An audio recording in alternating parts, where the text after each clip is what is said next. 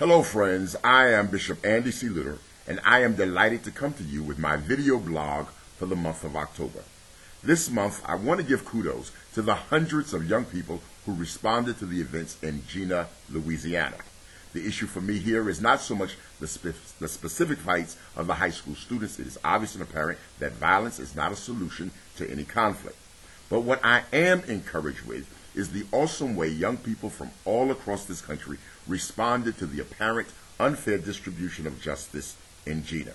For those who think that today's generation has lost their appetite for social justice and civil advocacy, the response to Jena clearly illustrates that the spirit of Martin Luther King, Malcolm X, and W.E.B. Du Bois is alive and well in the hearts and spirits of this post-modern generation. While I applaud the work and involvement of both Reverend Jesse Jackson and Reverend Al Sharpton, it was clear to see that the energy and passion of this movement was the work of people like Steve Harvey, Michael Baisden, and so many other young people who chose to make a difference in this issue. I was so proud to see young people, especially college students from across the width and breadth of this country, make personal sacrifices to attend what has been the most vibrant public demonstration of protest since perhaps the March on Washington in 1963.